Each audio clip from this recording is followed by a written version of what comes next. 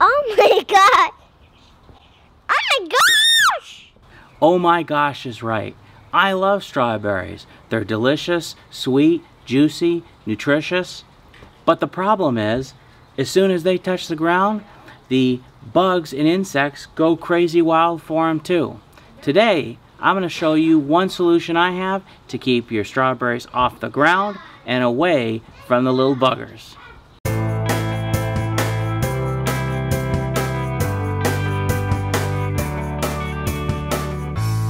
Welcome back to Blossom Hill Microgreens, where we discuss microgreens as well as other gardening tips to help you have a more successful growing season.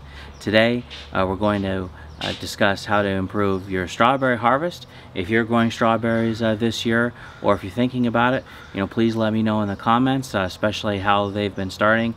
Mine have been off to a really good start, but because we're growing so many strawberries and they're starting to touch the ground, it's important that we lift them off the ground so that way the insects and bugs aren't able to get to them.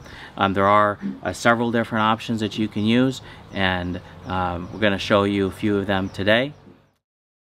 So at this stage, while they're young and not bearing fruit, I'm just keeping an eye on the leaves to see if they're having any pest issues. But as they grow larger and they start bearing fruit, then I want to elevate those fruit as shown here.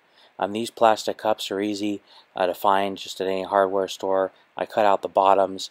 I think they're utilized for, like painting and those type of activities. And then, as it gets larger again, I found a little sturdier structure. These were Easter baskets that you could get for hardly anything after Easter. Just cut out the bottom. And again, they do a good job of providing some support. Taking it off, you'll see just how large this strawberry plant is. And underneath all those leaves is, a real bevy of strawberries. But of course, as you can see, without the support, they would naturally be on the ground and naturally pretty much all eaten.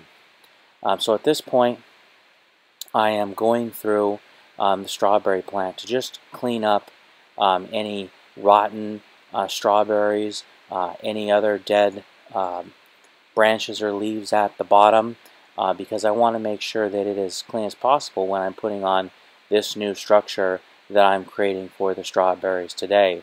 And look, even in here there's one that happened to get a bite taken out of it, so I just yanked that out. Now you can see the PVC structure that I've created for my strawberry plants. If you'd like a more in-depth step-by-step look of how to use PVC, I did create a video for a pumpkin trellis, and you can see the video highlighted above. So I'm wrapping the structure around the plant, and I've got the other corner set aside here, and I just think it's easier to complete it while you're actually putting it around the plant, as opposed to trying to pull everything through. You can easily lose some strawberries because some of them are held tenderly onto the stems. So at this point, pushing it together to make sure that all of the pipes are securely in their fittings, and I begin to just put the final few leaves that are underneath up through the structure, so that way everything that needs to be elevated is so. A couple of benefits that I really love about this cage, beyond it being easy and cheap to make and holding up the tomatoes, is it also provides really good aeration. One disadvantage of the buckets, especially when you get warmer weather, is that it can create a little bit more of a humid environment that bugs actually prefer. So the nice thing is there'll be plenty of aeration with this structure, and now I'm just checking to make sure everything is nice and clear.